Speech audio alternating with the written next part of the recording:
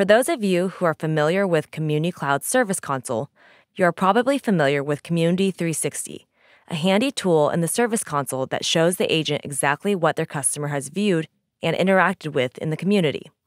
This prevents service agents from sending a customer an article she has already looked at. Since we have received so much positive feedback on Community 360, in our Summer 18 release, we have continued to invest and enhance it. Now you can see even more insight into your customer, like what articles, chatter feed posts, and cases a customer has viewed.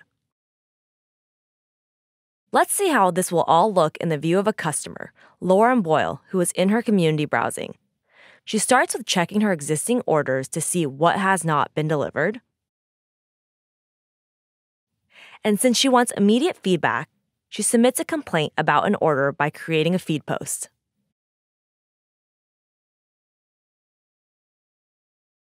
Then she starts browsing through her community and checks her assets, contracts, and tasks.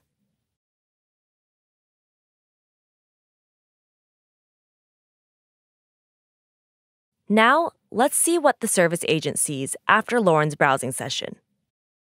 The service agent can suddenly see so much more of what Lauren has done in the community.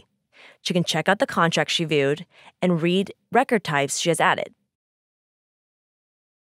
And now, with the new Introduce filter, the service agent can even see which knowledge articles she was looking at and at what time.